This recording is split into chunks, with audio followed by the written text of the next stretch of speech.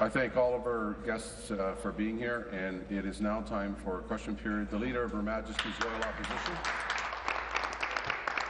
Well, thank you, Speaker. Well, in the spirit of the season, let me wish everybody as well here in the Chamber and across province a very Merry Christmas with good health and happiness in the new year. I take it that means we won't get a jobs plan as a Christmas gift. That sounds like the House isn't sitting next week, so I was hoping for that. I was hoping for that jobs plan. We still had a few days left. Now, I know the member for St. Catharines is trying to distract me here, so let me get to my question. Premier, you're receiving today the Golden Panel, which we understand is going to increase gas tax in the province by 5 cents a litre. If you're a commuter filling up your tank a couple of times a week, if you're a family with 2 cars trying to get the kids to soccer and hockey, that's a punishing new tax increase. I want to know, Premier, for the average commuter coming from Mississauga, from York Region, for Durham, how much is that going to impact their pocketbook on an annual basis? Thank you. Premier. Thank you very much, Mr. Speaker. Well, as the Leader of the Opposition knows, Dr. Anne Golden will release her report later today, and I certainly welcome this report because, Mr. Speaker, we on this side of the House are convinced that investing in infrastructure, including transit infrastructure, is absolutely necessary to the future economic health of this province, Mr. Speaker. And the reality is that I understand that the opposition does not have a plan for funding transit, Mr. Speaker, does not have a commitment to building the kind of infrastructure that we know is needed in the GTHA and, quite frankly, beyond, Mr. Speaker. But we believe that those investments, along with investments in people and investments in a strong business climate, are what are needed, Mr. Speaker, in order for the economy to grow. And I look forward to receiving Dr. Golden's report and continuing to make those investments in infrastructure, Mr. Speaker. Thank you. Supplementary. So I take it easy that you don't know, you're not telling us how much exactly a massive increase in the gas tax is going to cost average families, commuters in the province of Ontario. See, Premier, I come from a very different place than you or the Leader of the NDP. I believe taxpayers are already doing more than their fair share. The taxes are actually too high. You believe the taxes are not high enough. And, Premier, I also believe that the top issue in our province is jobs, actually good jobs that you can count on, not the part-time or minimum wage jobs that you seem to be focused on in our province. And if you're making everything more expensive by putting gas taxes up, if you're taking money out of the pockets of Ontario families, isn't that actually going to make a very desperate job situation even worse in the province of Ontario? Should we be focusing on creating jobs and sparing our economy, not taking even more jobs and money out of the pockets of hard-working Ontario families? Thank you. Premier. Thank you very much, Mr. Speaker. Well, it's very interesting. The Leader of the Opposition never talks about the cost of not having transit, Mr. Speaker. Right. He never talks about the hours and hours wasted. He never talks about the cost of sitting in gridlock, Mr. Speaker. He never talks about the cost to businesses, about not being able to move their goods and services around, Mr. Speaker. He never talks about the quality of life, Mr. Speaker, that is diminished by having to sit in that gridlock, Mr. Speaker. So I say to the Leader of the Opposition, I look forward to receiving Anne Golden's report. The Minister of Transportation is going to carefully review the recommendations, Mr. Speaker, but we are determined to continue to build transit in the GTHA and to invest in infrastructure across this province. He does not have that determination, Mr. Speaker, and he does not have a plan to do so. Thank you. Final supplementary. Well, no, I think the Premier is kidding around here a little bit. If you want to know what I'm determined to do, I'm determined to get our economy moving, create jobs, and get taxes down in our province. But Premier, you and I have talked about this, right? We've sat in your office, we've talked across your desk, I've laid out my plan for transit. And I stand behind a proud history in the Ontario PC Party that has built 64 subway stations in the province of Ontario, and the Liberal count? 0! In fact, Doug Holliday and I laid out this morning even more details on creating an Ontario Transportation Trust to put revenue there from prioritizing government spending as the economy grows, to sell off surplus landed buildings, to work in public-private partnerships, to put that money locked in for taxpayers so they know where it goes. I talked about this for over a year, Premier, including with you personally. I'll build subways, I won't increase taxes, you'll increase taxes, and you never get anything done. I think our choice is Ontario moving. Be seated, please. Be seated, please. Thank you. Premier.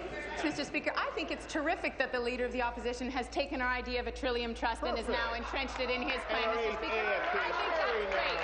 Fantastic. And it is terrific, Mr. Speaker, that of late the Leader of the Opposition is talking about transit. But, Mr. Speaker, he talks about it as an unfunded plan. He has no plan to fund transit, Mr. Speaker. He simply talks about it like a nice, ethereal idea. The reality is we have a plan to fund it, Mr. Speaker. We understand that those investments in infrastructure and in transit are critical to the economic growth of the province, Mr. Speaker. There is no such plan coming forward from the Leader of the Opposition. The other reality is, Mr. Speaker, he talks about jobs, and yet we are trying to get Bill 105 passed, which would help 60,000 businesses, 60,000 small businesses in this province. It takes an idea from the Canadian Federation of Independent Business to help those payroll taxes. They are not supporting us, Mr. Speaker. We need their help to get Bill 105 passed. Very bad. Well, Premier, I mean, I think you're being a bit facetious here.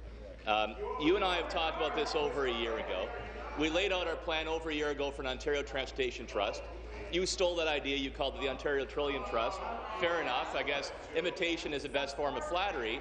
But here's the difference. We fund that by setting priorities, by doing public-private partnerships, by selling off excess land and buildings, and setting aside priorities in the capital budget, $13 billion a year. So that's how we fund it. How do you fund it? A punishing new gas tax on hardworking families in our province. I don't think we need to treat driving as some kind of sin. I don't think we need a new sin tax on driving, and in fact, that'll cost us jobs in the province of Ontario. So let me ask you a very clear question. If you think hydro rates can go up 60%, if you think it's okay to have that kind of waste at OPG, if you think it's okay to blow $1 billion on gas plants in a province, and now you've got the gall to come back to increase gas by 5 cents a litre, you just got to ask you, what planet are you living on that is somehow okay? Be seated, please. Be seated, please. Before I go to the Premier, I've tried to allow members to discipline themselves even while I'm speaking, and to ask members now, even if this is possibly the last day, I'll go back into the routine of the warnings. Discipline yourselves, please. Without the comments and the interjections, because now that's only raising my temperature. Premier. Thank you very much, Mr. Speaker. Well, the Leader of the Opposition has not got the full story from the report. I asked him to read the report when it's released today, Mr. Speaker. We will review the recommendations. We are determined to continue to invest in transit, Mr. Speaker, and in infrastructure. And, you know, the Leader of the Opposition talks about what he would do. What he is on record as saying he would do is cancel the Hamilton LRT, cancel the Mississauga LRT, cancel the York Rapid Transit, cancel Waterloo Region LRT. That's the plan, Mr. Speaker, and that is absolutely unacceptable to us. We believe that investing in the region, investing in the province, Mr. Speaker, making sure that communities across this region and across the province have the infrastructure, including transit, that they need in order for economic growth, we believe that those investments are critical. And I'm not going to suggest that it is easy for a government to make these long-term investments, Mr. Speaker, but if we don't, then we're abdicating our responsibility to future generations. Thank you. Supplementary. You know, I guess we're going to have another meeting. I know I tried to sometimes for a lot of meetings and conversations, but I've laid out this plan over a year ago. You and I have talked about it several occasions. Sure, the environment, come to order. But I think you're making a big mistake in increasing taxes on families, particularly commuters here in the Greater Toronto area. Your plan, according to the Golden Commission, is to increase gas taxes. Mr. Training College Universities, come to order. So, and our plan is to build subways. I think that is what world-class cities do, and expand highway capacity. I'll keep talking about it. I've been talking about it for some time now as leader. But here's a question I have for you. You've done studies, and then you had a study of studies, and now the Golden Panel is effectively a study of a study of a study.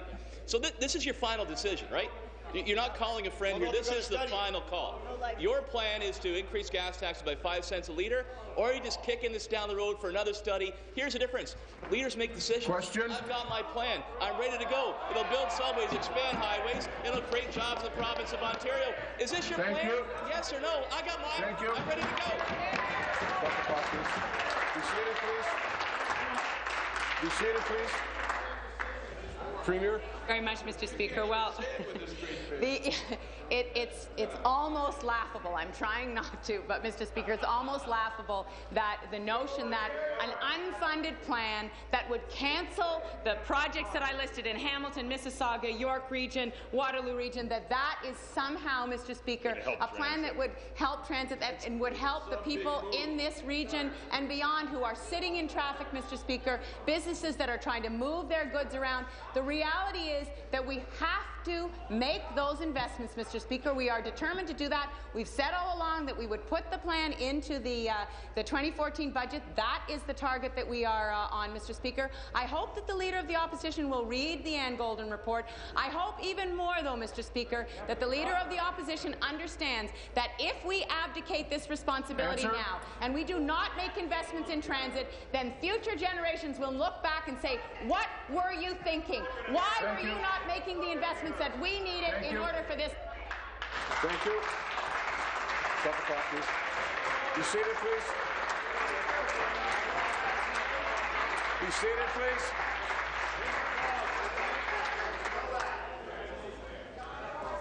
Final supplementary. Premier, I think people will listen to you here today, and they'll say that, you said you're going to increase hydro rates by 60%. Your energy minister famously said, don't worry about the gas plant waste, that's only a cup of coffee. And now you're going to increase taxes by 5 cents a litre on gas? They're going to say, what are you thinking? Exactly. And who are you talking to? This makes no sense. We've laid out a plan that will actually invest in subways to go underground, to build world-class cities, expand highway capacity, and set up an Ontario Trillium Trust to fund that plan. Your plan is to increase taxes, to waste more money. And let me ask you this, too, because I'm not sure if this is your plan or another study of a study that will be followed by another study. But I see a member from St. Catharines gave the gas tax a standing ovation. I see a member from Peterborough gave the gas tax a standing ovation. Let me understand this to be clear. Are you going to increase gas taxes in Peterborough, St. Catharines, Niagara Falls to fund subway expansion in Toronto? Is that actually your plan? Thank you. Thank you very much, Mr. Speaker. Well, again, I ask the Leader of the Opposition to read the report when it's released today, Mr. Speaker. But the member from Renfrew Nipissing, Pembroke, come to order. The fact is that the Leader of the Opposition can diminish the process of actually talking to people who understand how transit works and where it needs to be built, Mr. Speaker. The Leader of the Opposition can grab onto a populist notion that building subways everywhere, Mr. Speaker, is the answer. That's not the case. The Leader of the Opposition can say that he has a plan to build transit when there is no funding apparent, Mr. Speaker. He has made no funding announcements except, Mr. Speaker, to say that he will slash services, that he will cut thousands of jobs, Mr. Speaker, in order to slash services across government, as he did as part of the previous cabinet, Mr. Speaker. So there is no credibility, Mr. Speaker, to the notion that he is putting forward. We are determined to invest in the infrastructure, including transit, that is needed in order to grow this economy, and we... Thank you. The Minister of Rural Affairs will come to order. New question, the Leader of the Third Party.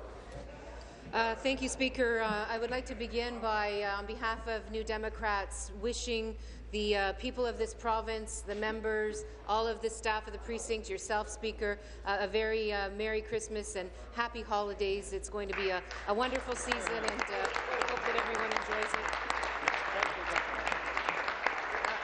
Speaker, I also want to, on behalf of New Democrats, acknowledge a member who won't be joining us in the future here, for whom it's his last day, and that's the member for Thornhill.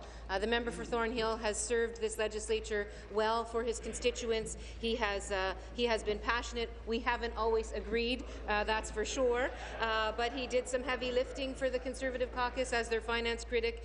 He has worked very, very hard for a number of years here, and he deserves our thanks and our respect as he leaves this place.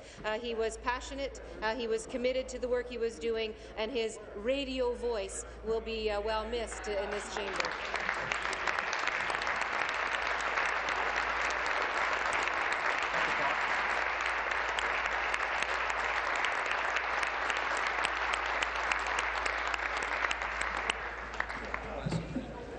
Speaker, I would like to put my first question to the Premier. 10 years ago, the Premier was elected as part of a Liberal team that insisted that the scandalous perks, bonuses and high salaries that drove up hydro bills were a failure of leadership and that they would, quote, never be repeated. Why has nothing changed, Speaker? Thank you. Premier. Thank you very much, Mr. Speaker, and I want to reinforce what the Leader of the third party said about the member for Thornhill and thank him for his service. Thank you very much. Hear, hear. And as I said yesterday, Mr. Speaker, the culture at OPG clearly has been resistant to change, and that has been through subsequent governments, Mr. Speaker. Government after government has made changes. Those changes have not created the kind of culture that we think is appropriate, Mr. Speaker. We are going to put in place controls that would give government some direct authority on the compensation, Mr. Speaker, at OPG, and that, Mr. Speaker, is something that has not been done by governments before, but clearly it is what is needed, and that is what we are going to do, Mr. Speaker. Thank you. Supplementary. Well, Speaker, the Premier insists that she's taking the latest scandals at the OPG seriously, but where have the Liberals been for the last decade? That's right. They paid lip service, Speaker. They paid lip service to reining in sky-high salaries, yet done nothing at all about it. Meanwhile, everyday Ontarians are paying the price through their hydro bills for Liberal inaction. Will the Premier admit today that the failure of leadership is in the Premier's office? Thank you very much, Mr. Speaker. Well, no, because the fact is that this is a situation that has persisted over a number of governments, Mr. Speaker. We did make changes. We did make changes as a government previously. We made those changes. But, Mr. Speaker, the culture persisted, as it did under the Conservatives and as it did under the NDP, Mr. Speaker. So what I'm saying is we need to put in place government controls that are direct controls on compensation, because the culture seems to be resistant to the other changes that have been made. And the culture has been resistant, whether it's been a Conservative government, an NDP government, or a Liberal government, Mr. Speaker. So we're going to make the changes that are necessary in order for government to have those controls over those compensation packages. Thank you. Final supplementary. Well, Speaker, with all due respect, the fact is people feeling squeezed harder and harder than ever by lost jobs, shrinking paychecks, have heard this government promise over and over that things will change, and they see the same old story being played over and over and over again. They pay the bills, well-connected insiders get the millions. The Premier is blaming people and pointing fingers everywhere she can, but she's refusing to admit one simple fact. The buck stops with her. Right. At what point, Speaker, does the Premier stop looking around for people to blame, show some leadership, and admit that the Liberals have simply failed to respect the people of Ontario's money? Minister of Energy. Mr. Speaker, the Leader of the third party refers to the 10-year period. The audit was over a 10-year period. However, Mr. Speaker, there has been a business transformation plan underway at OPG, and it's important to note that over the last 3 years, OPG has undergone a significant transformation. 1,500 full-time employees have already been eliminated. The goal is to reduce the number of staff by another 800 employees, going from 11,640 in 2011 to 9,308 by 2016. Making a total reduction of 2,300 full-time employees, Mr. Speaker. In addition, under the 2007 Agency Review Panel, OPG's executive salaries were reduced by 25 to 30%. Yes, sir. New contracts, and also, Mr. Speaker, the members should be aware of the fact that over the last 8 years, OPG has generated $7 billion bottom line transferred. No question, the Leader of the third party. Speaker, imagine how much they would have generated had they not been pulling down those exorbitant salaries. Speaker, my next question is for the Premier. People are feeling squeezed more than ever by job losses and higher bills. They've been asked to make sacrifices after sacrifices in tough times. They're paying more in HST, more in hydro bills, even while jobs are being lost and paychecks simply aren't keeping up. Does the Premier think it's fair to ask them to pay more in a gasoline tax? Thank you very much, Mr. Speaker. Well, I have to say, Mr. Speaker, I would expect these questions from the Conservative caucus, Mr. Speaker. I would expect these questions from the Leader of the Opposition. But from a party that apparently is progressive, Mr. Speaker, that puts itself out as a party that believes in the environment, protecting the environment, believes in public transit, Mr. Speaker, I really find it strange that the Leader of the third party does not seem to grasp that if we do not invest in transit, if we do not make those difficult decisions to invest in infrastructure and create a transit network that will work for the region and beyond, if we don't do that, Mr. Speaker, then we are abdicating our responsibility. So I have to say to the Leader of the third party, I am very, very surprised, given the number of members that you have, who I know are environmentalists, who I know believe in transit, that you would pose that question to me.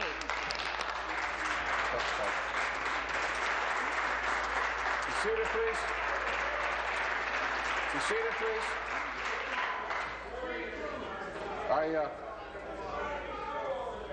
I'm going to ask the Attorney General that when the Premier is answering that he not interject, and I'm also going to ask the member from Hamilton Mountain to come to order. Supplementary, please.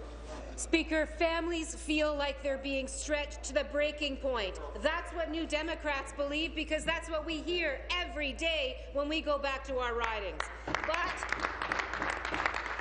while they pay more and more, they don't see others sharing the same sacrifice. They've been told to pay higher hydro bills, to pay an HST on gasoline and home heating, and sacrifice services that they rely on. But they've watched as the Premier has let hydro CEOs collect million-dollar bonuses and plow ahead with tax loopholes for Ontario's richest corporations. It's a simple question, Speaker. Does the Premier think it's fair to ask these same families to pay more yet again? Thank you very much, Mr. Speaker. Families are... Be seated, please. Thank you. Thank you very much, Mr. Speaker.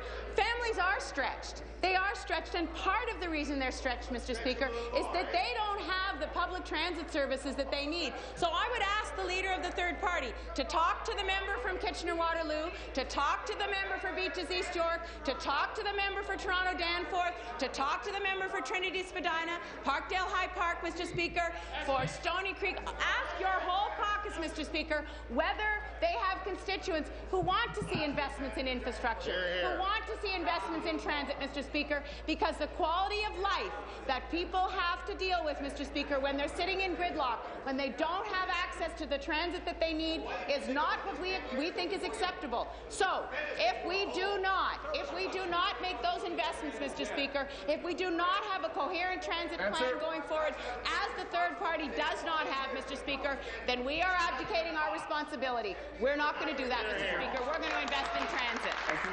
Final supplement. The Premier needs to talk to the single mom in Scarborough who can't pay her bills today. That's what the Premier needs to talk to. The people who make Ontario work have heard promises of change for a decade, but they've seen the same old Liberals offering the same old priorities. People are paying the highest hydro bills in Canada, while hydro CEOs collect million-dollar bonuses. People are paying new, unfair sales taxes and fees, while the government plows ahead with new tax loopholes for corporations. Can the Premier make it clear today, right now, will she be asking families to pay more yet again with a new gasoline tax? Thank you very much, Mr. Speaker. A single mom in Scarborough doesn't want to spend 2 hours to get downtown, Mr. Speaker. A single mom in Scarborough wants to be able to pick up her child at daycare and get her to school. The single mom in Scarborough wants to be able to take a subway, Mr. Speaker. So, we are going to invest in transit, Mr. Speaker, exactly because the families in this region need that support, Mr. Speaker. And as I say, I understand these questions coming from the Conservatives. They've never believed in transit, Mr. Speaker, but I think it is shocking that the third party does not have...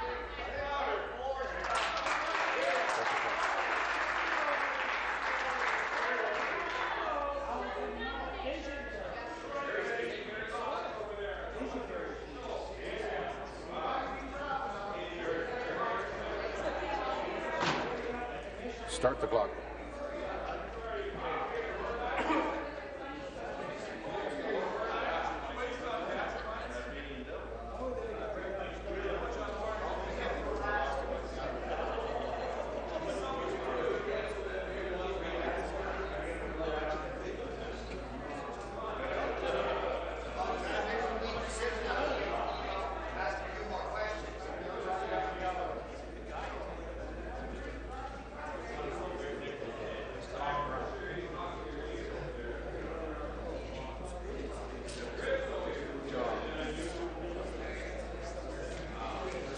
New question? The member from Etobicoke Lakeshore.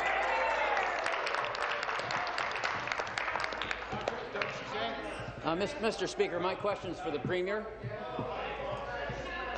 Premier, I'm a little confused about the revenue tools. Sometimes you use them, and sometimes you don't use them. Like sometimes you need them, and sometimes you don't need them. And I can't figure out when those times are. When you implemented all-day kindergarten for $1.5 billion a year, you did not need revenue tools. When you paid off the Liberal fiascos like the gas plants and e-health and Orange and the overspending at OPG, you did not need revenue tools. But now, all of a sudden, people want transit and you need revenue tools. Now, I don't understand why in this situation you need the revenue tools. What I want to know, Premier, is this for financial reasons or environmental reasons, and why now? Be seated, please. Be seated, please.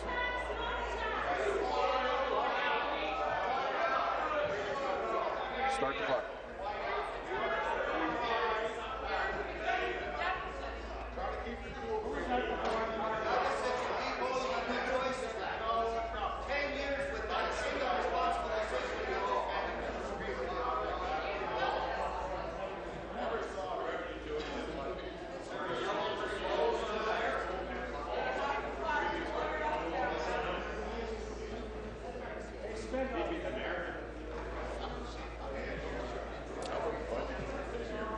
Thank you. Premier. The ground. Minister of Transportation and Infrastructure. Mr. Speaker, this is hysterically funny. The member opposite, the member for Etobicoke Lakeshore, voted for a tax increase every year. I get a 2% property tax increase. When I was the mayor, I cut taxes. He voted for tax increases. Mr. Speaker, the place which he comes from and the leader he used to follow, an interesting personality, Mr. Speaker, even Mayor Ford has increased taxes and is proposing a compounding tax. When the member did not vote for taxes, what did he do? He cancelled the subway in Etobicoke. So he tells his own truth, Mr. Speaker. Yet when he voted for tax increases, he got subways. When he didn't vote for tax increases, Mr. Speaker, he cancelled subways. The Tories are doing it again. Seated, please. The member from Renfrew, Nipissing, Pembroke will come to order. Supplementary. Yes, Premier, the motorists in Toronto and Hamilton are already contributing more than their share to the transportation costs of the province of Ontario. I've had that information given me by the CAA and others. And now you're wanting to add more costs to those people already. Now, I don't think that's fair, but maybe you do. She does. Well, the Minister of Community and Social Services come to order. Priorities. We will take the small portion that's needed out of the overall cost of the budget and we'll fund it the same way you funded all-day kindergarten. But what I want to know, Premier, is before you implement this new tax, this new plan, will you go to the public and let the electorate have a say first?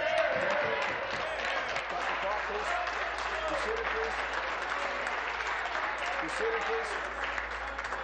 Thank you. Minister. Sure. Mr. Speaker, you know, I've owned a business and run a business, and I think it's important on this side of the House we try to take a broader perspective. Mr. Speaker, when the member opposite looks at a household budget, he should talk to the member from From Caledon, Mr. Speaker, because you know you have 4 or 5 cars. If you actually, because you have no transit in your neighborhood, have to have a beater for your 16-year-old or a beater for your 17-year-old, that's $7,000 to $11,000 per child to get them to school. And there are too many families in the 905, Mr. Speaker, who have 3 or 4 or 5 cars. Some of them are 10 or 15 years old. That's pretty expensive on the household budget.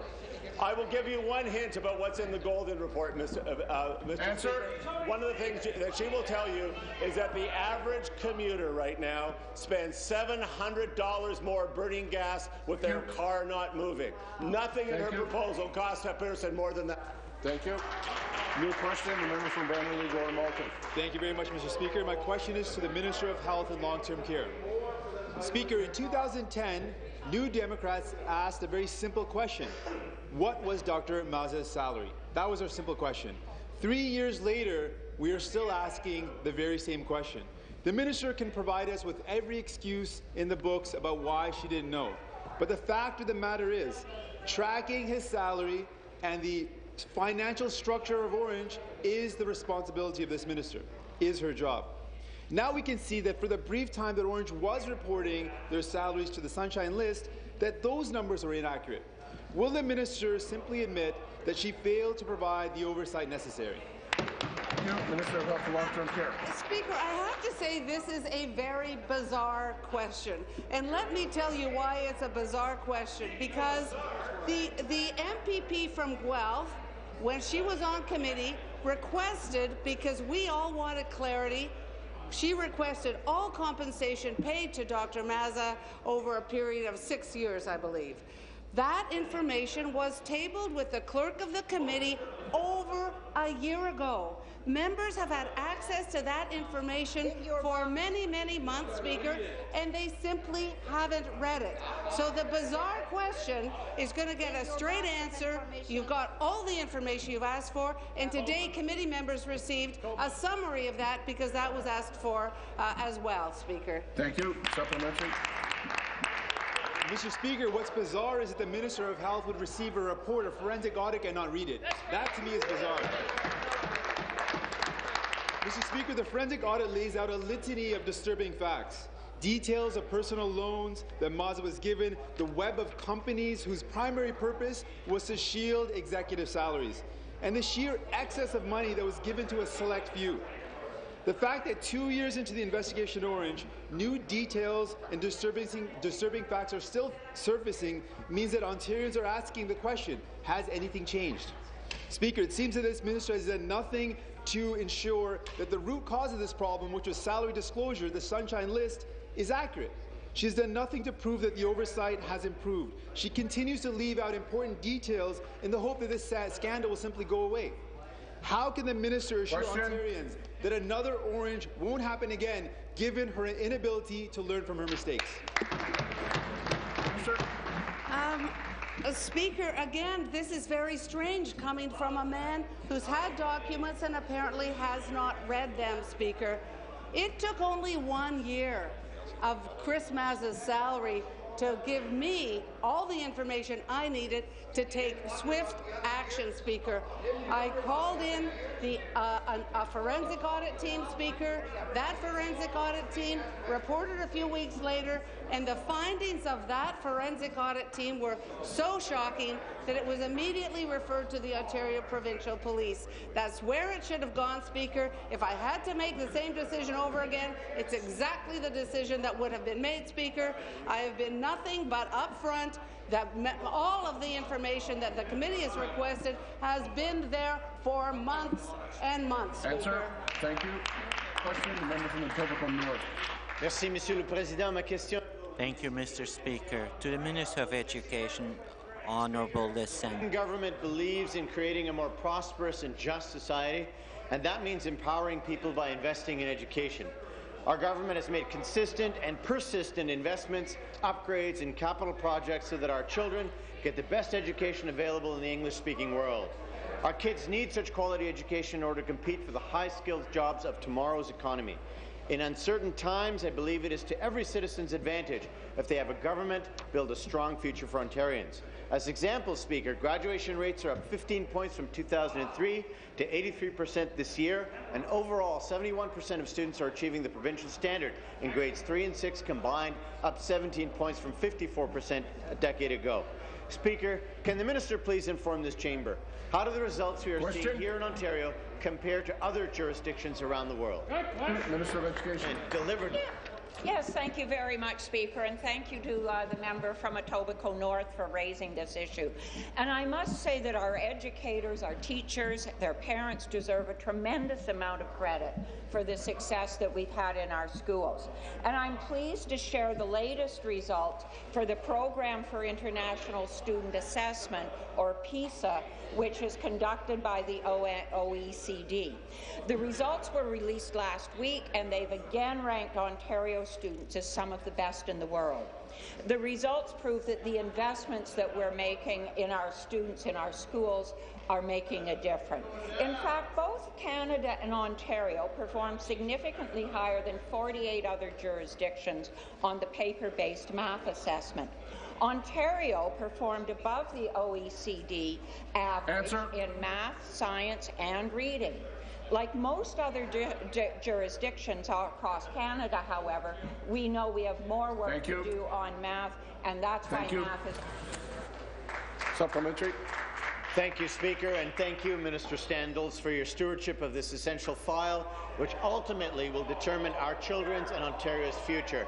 When I tour my own riding, Speaker, and the schools of Etobicoke North, I can see the results and the on-the-ground analogues of the acknowledgements and success and virtual cycles that Ontario has cultivated.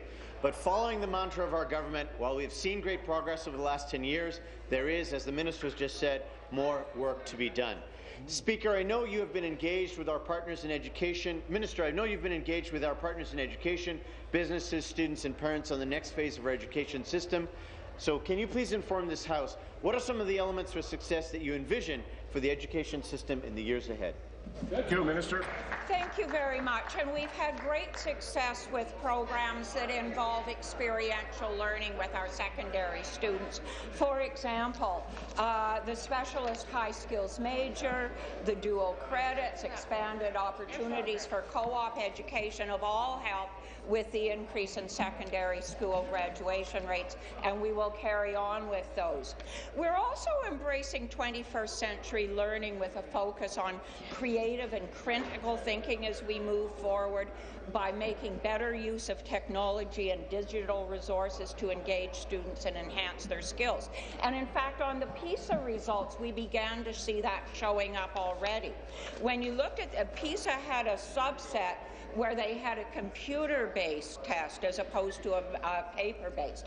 And on the computer-based test, Ontario students did extraordinarily well. So we can see that move into more technology-based learning beginning to pay off with students who are writing the tests now. Thank you. Your question, the member from the P.M. Carleton. Speaker, my question is to the Premier.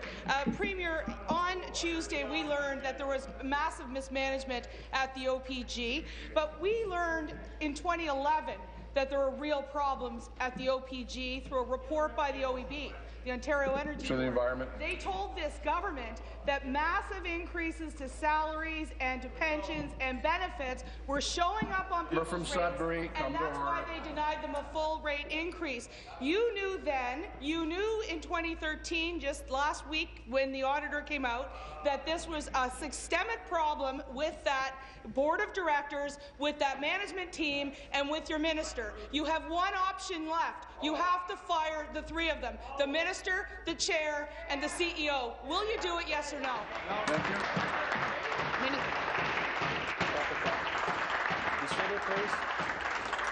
please.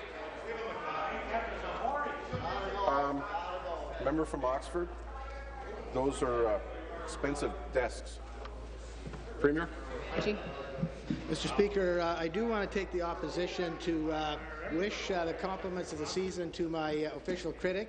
Our ridings are neighbouring ridings, Mr. Speaker, and she is my constituent and I'm her constituent, Mr. Speaker. What a relationship! We have a wonderful working relationship, and I do want to answer the question, though, Mr. Speaker, and that is, I mentioned earlier in response to the leader of the third party that there was a business transformation that started exactly in 2011, Mr. Speaker, which has already resulted in 1,500 full-time employees eliminated, 800 more on the way, Mr. Speaker, over the next year or two.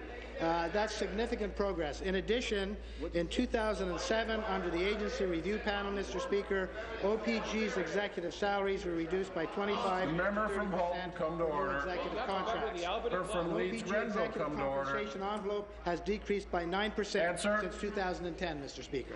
Thank you. Supplementary. Thanks. Back to the Premier, because I didn't receive an answer on whether or not she would fire the head of the OPG, the chair of the OPG, and the minister. And while the minister may have me as a constituent and I have him, I can say that there's one MPP of the two ridings that's actually providing reasonable leadership to the people of this province, and it is Tim Hudak's MPP, not Kathleen Wynne's. So, Speaker, I will stand here in my place and I will ask the Premier of Ontario one final thing.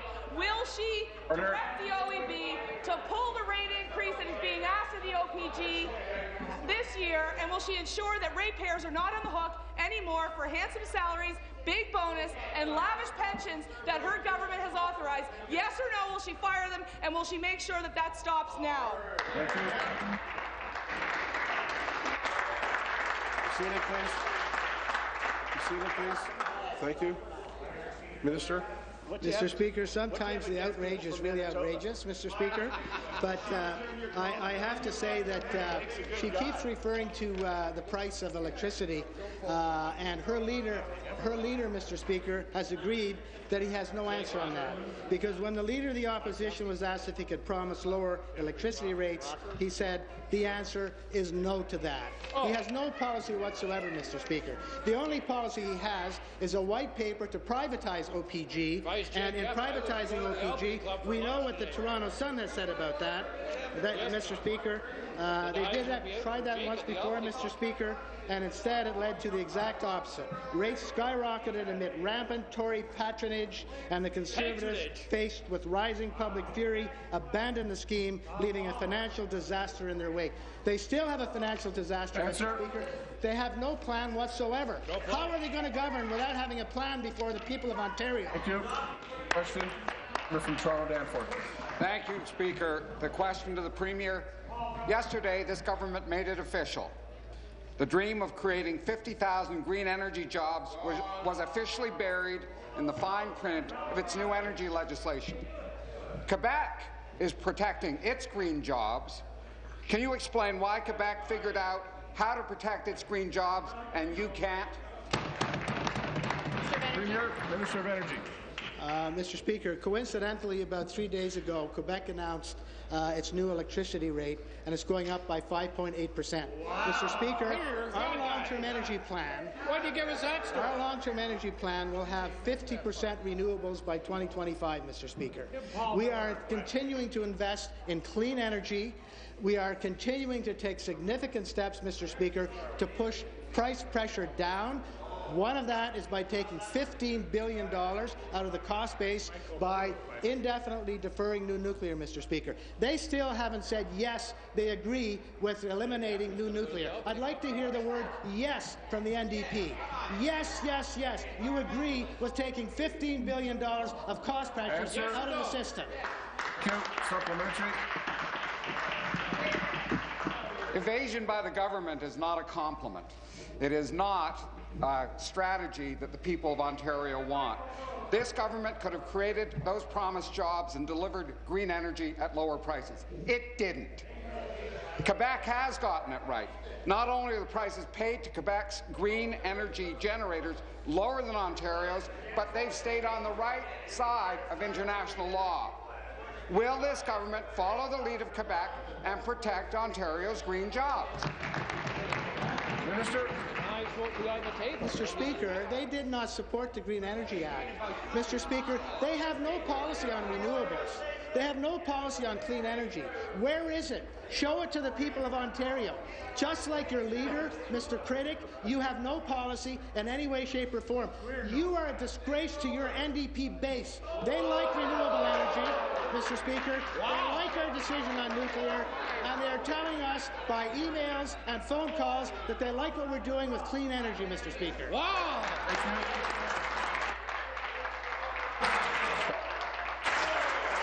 Be seated. Be seated, please. Thank you. New question, the member from Ottawa Orleans. Thank you, Speaker. My question is for the Minister of Health and Long-Term Care. I'm pleased to stand in the House today representing my riding of Ottawa Orleans. My riding, like so many others in Ontario, has a diverse population with diverse needs, but one thing that everyone in this province needs at some point in their life is high-quality health care. One of the chief goals of this government's action plan for health care is for the right care to be delivered in the right place. For families in Orleans, that means a facility providing excellent care in our community of over 100,000 people. Can the Minister please provide this House with an update on the proposed Orleans Health Hub? Thank you. Minister of Health, Long-Term Care. Well, thank you, and thank you to the member from Ottawa Orleans for this question and also for his continued and passionate advocacy on this and other issues, Speaker. I know the member's been fighting for a health hub in Orleans for quite some time now. The people of Ottawa Orleans know they have a strong champion in this House for their health care needs, and I know that the Orleans Family Health Hub will be an important part of this member's legacy. I'm pleased to tell the House and the people of Ottawa Orleans today that we continue to make progress on the Orleans Health Hub. We made this an important commitment as part of our Building Together plan in 2011, and since then, the Champlain LHIN has submitted a Stage 1 submission for the first phase of the Health Hub. Now, local healthcare and community leaders are working together with the LHIN to move this project forward. When complete, the Orleans Family Health Hub will provide comprehensive primary care to thousands of East Enders. Thank you. Supplementary. Well, thank you, Minister. And Speaker, through you, I'm sure that families in my riding will be happy to hear that the Orleans Family Health Hub remains a priority for this government. In the meantime, families across my riding still need access to timely, high-quality care. Expectant moms, families with young children, and folks entering their sunset years, people can experience health challenges at any stage of their life, and they need to know that the care they need will be there when they need it. Through you, Speaker, could the Minister please speak about what other investments she's making in Ottawa's health care? Thank you. Minister. Well, thank you, Speaker.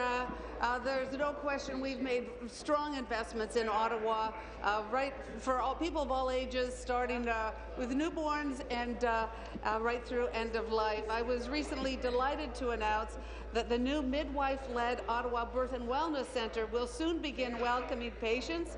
When fully up and running, the birth centre will assist with about 450 births a year.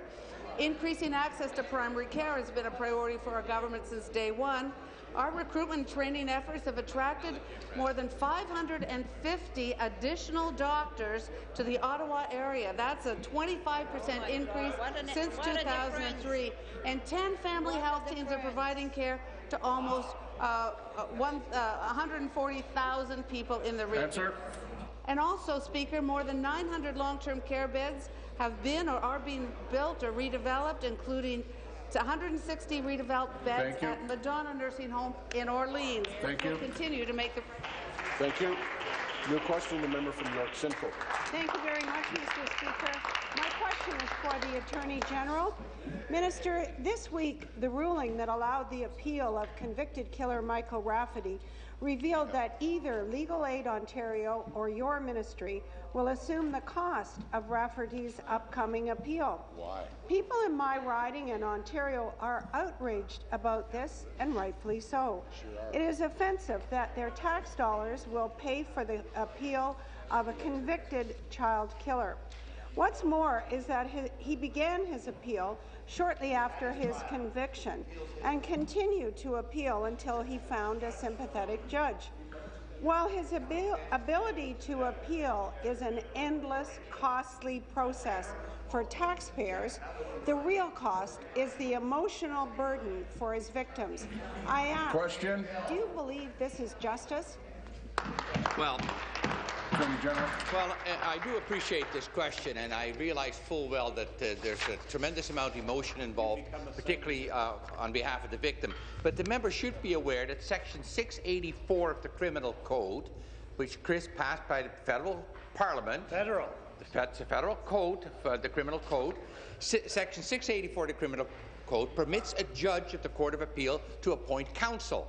And if the judge thinks it's in the interest of justice for a person to have a lawyer and that person cannot afford one. So it was an order of the judge in accordance with the provisions of the Criminal Code. Now, in this particular case, if Legal Aid Ontario further refuses to fund the counsel for the appellant, and that's up to Legal Aid Ontario, then the Court of Appeal has ordered that those fees and disbursements must be paid by the Ministry of the Attorney General. That is the status. If the member has an issue with respect to that, maybe she should talk to her federal counterparts to change the provisions in the Criminal Code. Thank you. Supplementary.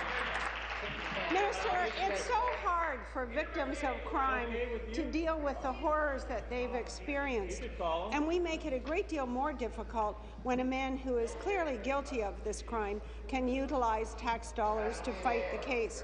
How do I explain to my constituents? You guys just don't understand what you do. Well, Speaker, I have some great sympathy with respect to how to explain this to the general public. The member from Renfrew, Nipissing, Pembroke is warned. Speaker, I quite well understand that it may be very difficult to explain this to the general public, and obviously it's a very emotional issue for all the parties involved, particularly those that have been victimized as a result of the offence. But the reality is that it's up to a judge who's part of an independent judiciary to determine whether or not he or she wants to apply Section 684 of the Criminal Code. If there are issues with respect to that, then I think that representation should be made to the federal government to change the Criminal Code in that regard. In the meantime, we respect the independence of the judiciary. This has been ordered in this particular case. The matter has been referred to Legal Aid Ontario. Depending upon what they do, the Ministry of the Attorney General may or may not. Seated, please. New question. The Leader of the Third Party. Thank you, Speaker. My question is to the Premier. Fort Erie racetrack officials produced a detailed proposal to build a racing festival around the Chinese calendar's Year of the Horse. The Premier should be aware of the proposal because it was hand-delivered to her. After this government removed the slots from Fort Erie and ignored this racetrack in their recent announcement of support for other racetracks, Fort Erie racetrack officials were told to come up with and submit a plan. Well, they've done that. Chinese New Year's is January 31st. There is some real urgency here. Will this government support Fort Erie's proposal for the Year of the Horse festival plan? Thank you very much, Mr. Speaker. Well, I am aware of the plan, and I had the opportunity to meet with one of the people who is very interested in advancing this plan. And in fact, exactly what I said needed to happen is happening, Mr. Speaker. The people who are interested in Fort Erie continuing and being sustained are getting together, and they have put together a plan. There's a meeting on Tuesday with the ORC and the Ministry of Agriculture and Food, and John Snowbelin will be at that meeting to look at the plan, Mr. Speaker. So exactly what I said a number of weeks ago should happen is happening, Mr. Speaker. Thank you. Supplementary. Well, Speaker, what's not happening is a speedy decision. Every day that this government delays, the horse racing infrastructure around Fort Erie diminishes as farms are sold off and people involved in horse racing move away. The government needs to act now if there is going to be racing in Fort Erie next year. Instead of responding to the Fort Erie Festival proposal, the Premier's office, in fact, sent an email out to media in Niagara saying the government wants them to produce yet another long-term business plan. This racetrack has produced business plan after business plan after business plan. This government is burying them with paperwork and doesn't seem to get the urgency of the situation. Will the Premier look seriously at this proposal and respond before December 31st to the Fort Erie Year of the Horse Festival plan? Thank you. Thank you very much, Mr. Speaker. So there's an idea I think it's an interesting idea, Mr. Speaker, but there does need to be a business plan. The fact is that the work is not finished yet, and so that work needs to be finished. As I said, there's a meeting happening on Tuesday, and Mr. Speaker, my ministry, the Ministry of Agriculture and Food, will do everything we can to support the development of a business plan, to support folks, but they are going to have to complete a business plan. It would be irresponsible, Mr. Speaker, for there to be no business plan and for government to, or for the ORC to adopt that plan. So we just want to see a business plan, Mr. Speaker. The process is in place, and as I said, what we thought should happen is exactly what is happening, and I'm very pleased that this idea has come forward, and I hope that the business plan will be produced. New question, the member from Oakville. Thank you, Speaker. I've got a question this morning for the Minister of Labour. Speaker, today we find that too many new and young workers are unaware of the safety concerns that apply to their own jobs. We find that the accident and the injury rates among new and young workers remain persistently higher of those older and more experienced workers. Now, as a government, I think we all agree we need to do more to ensure that our new and young workers are safe when they go to work in the morning. So, Speaker, through you to the Minister, what is the Ministry of Labour doing to ensure that all workers get the proper training and the tools they need so they can stay safe on the jobs they're working at? Thank you, Minister of Labour. Thank you very much, Speaker. I want to thank the member from Oakville for asking a very important question, an issue that should be very near and dear to everyone's heart in this legislature and around the province, Speaker. It is extremely important that when people everyone, that when they go to work, Speaker, they return home back to their loved one and to their families. And that's why, Speaker, we're really proud that our government has undertaken one of the largest transformation of our health and safety rules and regulations in over 30 years. We'll be making prevention the #1 criteria to ensure that our workplaces are safe. And as a result of the expert panel's report led by Mr. Tony Dean, we are in the process of implementing all the recommendations that he outlined. And one of those key implementation was to have mandatory awareness training for all workers and supervisors. Speaker, starting July 1st, 2014, that training will be in place. Thank you. Supplementary. Thank you, Speaker. I'm sure the parents and I'm sure that the young people themselves will be very glad to hear of the new initiatives that are being taken to protect young Ontarians, including those on their first jobs. Now, the major change to how we do business is going to require some time. It's going to require extra information. It's going to require conversations with business in order to be implemented in a proper way. And I know that business wants to be our partner in this regard. So, Speaker, through you to the Minister, how will the Ministry ensure that employers and businesses have adequate time, they've got the right information, so they can adjust and prepare for this new mandatory training? Thank you, Minister. Speaker, thank you very much. Speaker, as I mentioned, the mandatory awareness training for all workers and supervisors come into place on July 1st of 2014. In the meantime, we're making sure that workers and employers know what their obligations are. The information for that requirement is already out there. You can get the workbooks for free from Service Ontario, as well as you can do it online at ontario.ca/labor. Speaker, we're also working in making sure that we've got mobile-enabled apps as well for workers so that you can download it. We're making sure that we've got information in 9 different languages, plus English and French. We're making sure that we've got information available for people with low literacy and also, Speaker, for visually impaired. Again, I ask businesses and workers to start that training now. Let's not wait till July 1st, 2014. And thank all the members for their support. Thank you. New question, the member from Newmarket Aurora. My question is to the Premier. Speaker, we have it on good authority that the Premier and current and former ministers of this government are being haunted by their spirits of Christmas past. No. They're being reminded of their reckless and irresponsible decisions that wasted precious millions of healthcare dollars on Orange and eHealth, drove hydro bills through the roof, drove jobs out of the province, and gave us a have-not province. So are they Grinches? And they're being told that the only solution to peace in their lives is restitution. And the only restitution that there is, Speaker, is to bring an end to this government. And so will the Premier give the people of Ontario a gift this Christmas season? Will she give them a spring election? Here, here.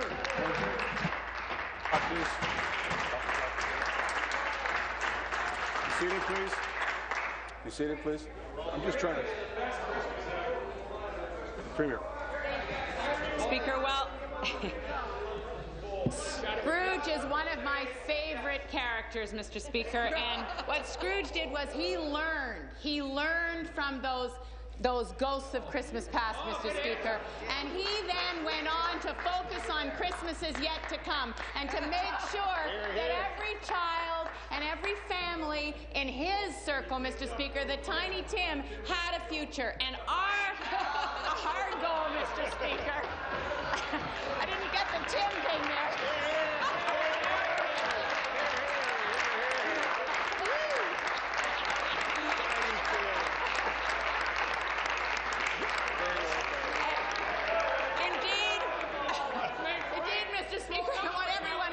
To have a bright future, but more specifically, Mr. Speaker, we want to make the investment that will ensure that the people of Ontario have a bright future, Mr. Speaker.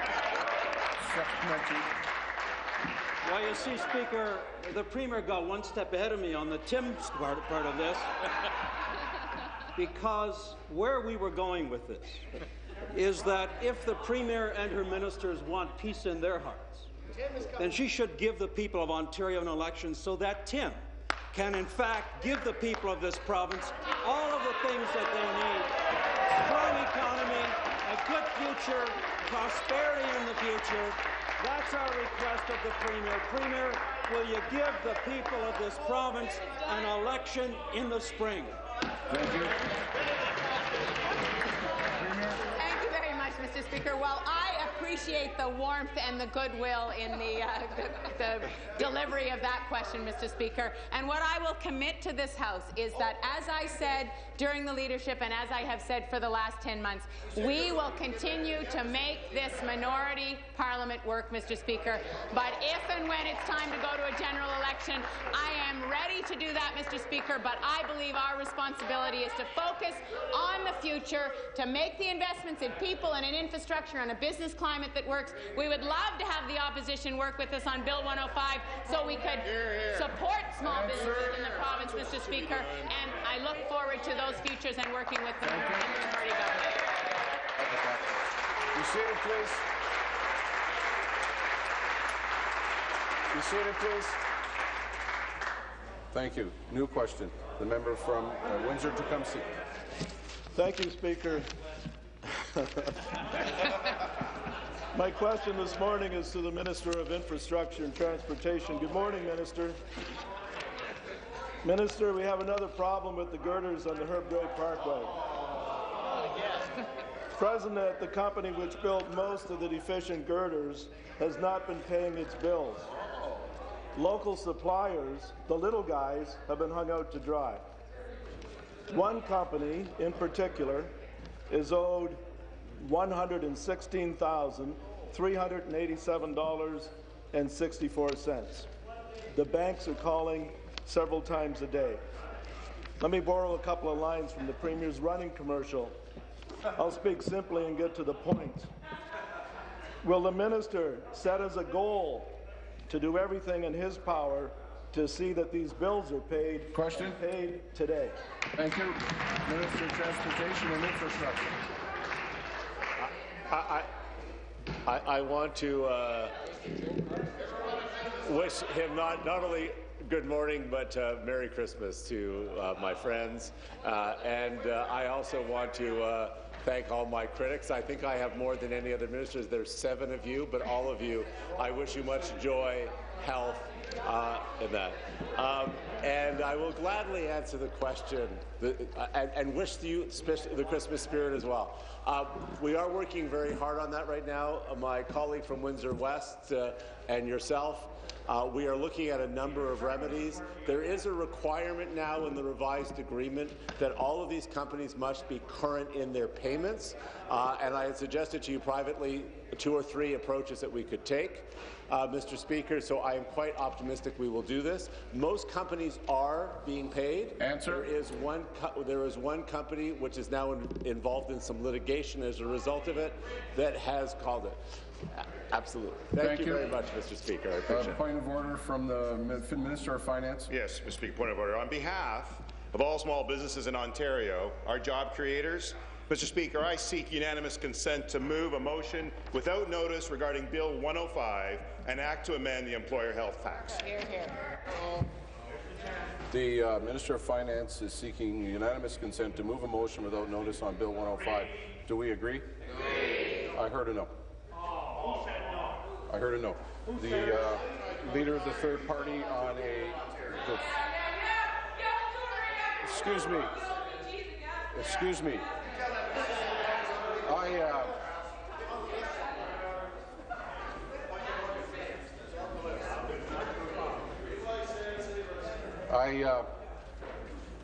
I will recognize the Leader of the Third Party on a point of order. Thank you, Speaker. I seek unanimous consent to move a motion without notice regarding Nelson Mandela and the Toronto Transit Commission. The Leader of the Third Party is seeking unanimous consent to move a motion without notice regarding Nelson Mandela and the Toronto Transit Commission. Do we agree? Agreed. Leader of the Third Party. Thank you, Speaker. I move that should the Scarborough subway be extended, the Legislative Assembly recommend to the Board of Commissioners overseeing the Toronto Transit Commission that the first subway stop be named Nelson Mandela Station.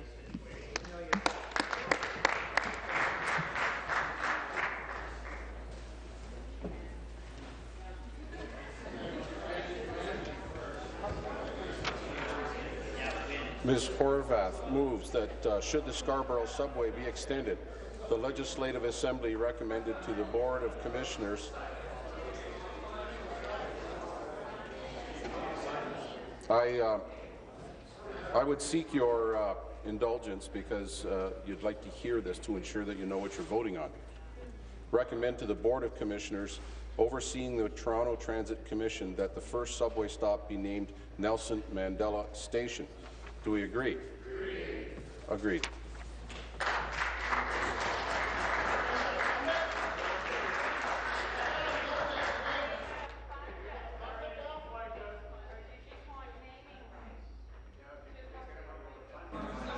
I had the Minister of Northern Development and Mines on a point of order before. If I may, Mr. Speaker, I just wanted to use this opportunity to thank everyone in the legislature for the very strong support that you all gave me over the last year as I was my journey with cancer. I feel great, and I love you all, and I'm feeling wonderful. So, Merry Christmas, Happy New Year. Thank you.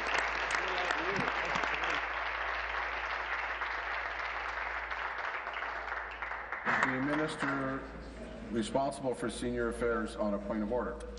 Speaker, on behalf of all the Ontario seniors, I want to wish you and every member of the House a very Merry Christmas, Joyeux Noël, and a very happy holiday season, and 2014 that will find us all back here, and we hope to have health, happiness, joy, and no election. Thank you, Speaker.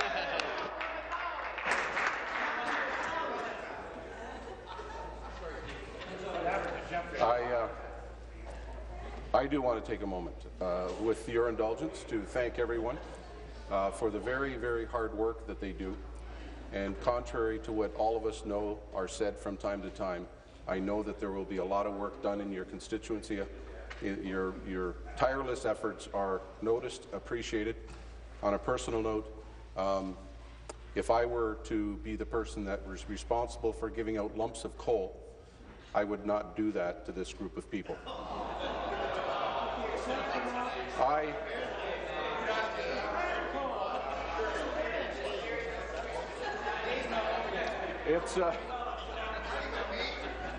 It's a fascinating 1 hour in our lives, and I wish all of you a very Merry Christmas.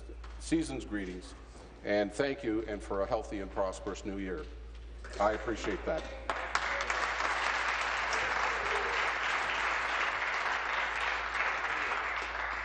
The member from Timmins, James Bay, on a point of order. Point of order, Mr. Speaker. In light of this warmth that we now feel in this legislature, I would seek unanimous consent to move a motion in order to extend the sitting of the House into next week. We won't have any members on their side. The member from Timmins, James Bay, is seeking unanimous consent to put a motion. Serious stuff. I have to do my job. The member from Timmins, James Bay, is seeking unanimous consent to put a motion without notice regarding sitting. Do we agree? I did hear a no. There are no deferred votes. This House stands adjourned until 1 p.m. this afternoon. Sorry, I was in the middle of it. I don't stop.